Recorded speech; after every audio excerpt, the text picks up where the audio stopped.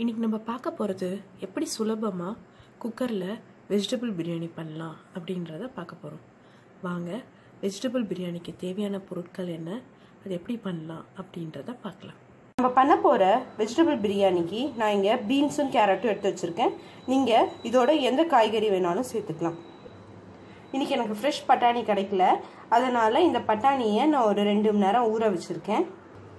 2 spoon இஞ்சி பூண்டு paste, 2 பெரிய வெங்காயத்தை அப்படி நீட்டு வாக்கில் கட் பண்ணி வச்சுருக்கேன். ஒரு பச்சை மிளகாய் எடுத்திருக்கேன், ஒரு தக்காளி, அப்புறம் கொஞ்சம் கொத்தமல்லி எடுத்திருக்கேன். தயிர் 2 ஸ்பூன் எடுத்திருக்கேன். இங்கே பிரிஞ்சி இலை, பட்டை, கிராம்பு, மசாலா ஐட்டம் எடுத்திருக்கேன். அப்புறம் மஞ்சத்தூள், உப்பு, மிளகாய்த்தூள், கரம் மசாலா தூள். இங்கே நான் பாஸ்மதி அரிசி எடுத்திருக்கேன். நீங்கள் ஜீரக சம்பா அரிசி கூட எடுத்துக்கலாம். நான் பாஸ்மதி அரிசியை நல்லா கழுவி ஒரு 20 நிமிஷம் ஊற வச்சுருக்கேன். வாங்க இப்போ வெஜிடபிள் பிரியாணி எப்படி பண்ணலாம் அப்படின்றத பார்க்கலாம். நான் அடுப்பில் ஒரு குக்கர் வச்சுருக்கேன். இந்த குக்கர் சூடானதுக்கப்புறமா நம்ம தேவையான அளவு நெய்யும் எண்ணெயும் விட்டுக்கலாம். குக்கர் நல்லா சூடாயிடுச்சு.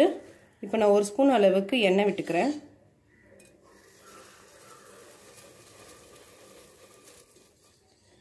இதோடையே நெய் விட்டுக்கலாம். 1 ஸ்பூன் அளவுக்கு நெய் விட்டுக்கிறேன். இப்போ நெய்யும் எண்ணெயும் நல்லா சூடாகட்டும். நம்ம எடுத்து வச்சுருக்கிற மசாலா பொருளை இதில் சேர்த்துடலாம். இப்போ நெய்யும் எண்ணெயும் நல்லா சூடாயிடுச்சு. நம்ம எடுத்து வச்சுருக்கிற மசாலாவை இதில் சேர்த்துடலாம்.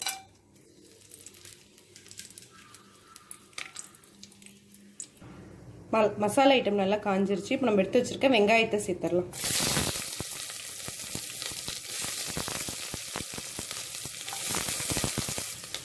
நம்ம எடுத்து வச்சுருந்த வெங்காயம் நல்லா ப்ரௌன் கலரில் வதங்கிடுச்சு. இப்போ நம்ம எடுத்து வச்சுருக்கிற தக்காளியை சேர்த்துடலாம்.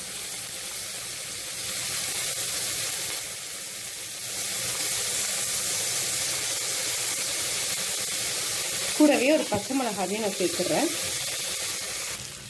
நம்ம வெங்காயம், தக்காளி, பச்சை மிளகாலாம் நல்லா வதக்கிட்டோம். இப்போ நம்ம எடுத்து வச்சுருந்த கொத்தமல்லியை இதோட சேர்த்துறோம்.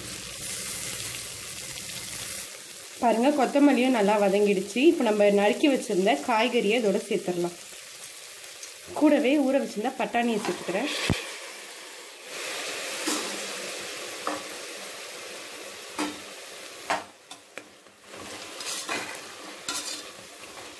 இந்த காய்கறி ஒரு 2 நிமிஷம் வேகட்டும்.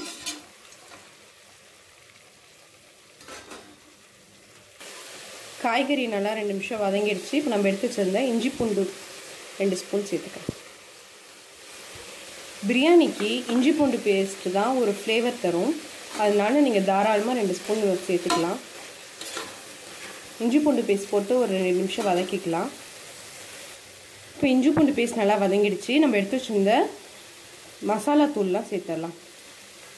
இப்போது நான் 1 ஸ்பூன் மிளகாய் தூள் போட்டிருக்கேன்.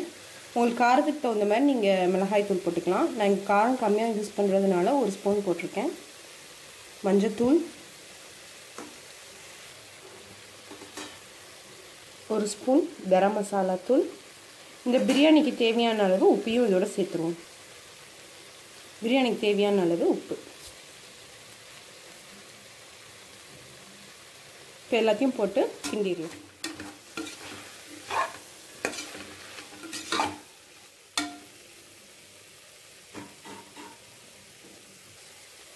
ரெண்டு ஸ்பூன் தயிர் ஊற்றுறேன்.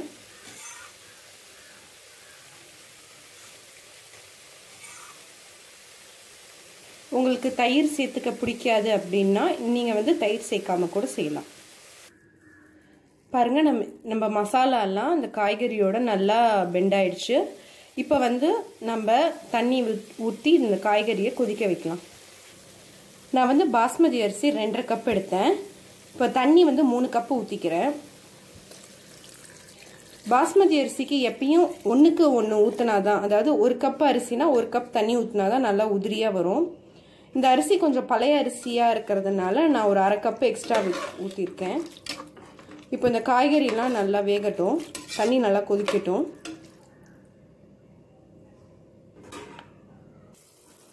பாருங்கள், தண்ணி நல்லா கொதிக்குது. இப்போ நம்ம எடுத்து வச்சுருந்த பாஸ்மதி அரிசியை இதில் போட்டுடலாம். இப்போ அரிசியை சேர்த்தாச்சு. இது ஒரு 2 நிமிஷம் கழிச்சு குக்கரை மூடி விட்டு ஒரு விசில் வச்சு இறக்கிடலாம். குக்கரை மூடி வைக்கிறதுக்கு முன்னாடி நான் இன்னொரு 1 ஸ்பூன் நெய் விட்டுக்கிறேன்.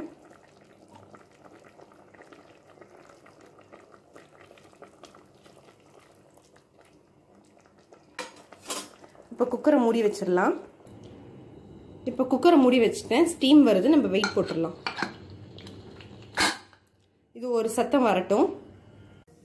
நம்ம வெஜிடபிள் பிரியாணி ஒரு விசில் வந்து ரெடி ஆயிடுச்சு. இப்போ நம்ம அந்த குக்கரை ஓப்பன் பண்ணி பார்க்கலாம்.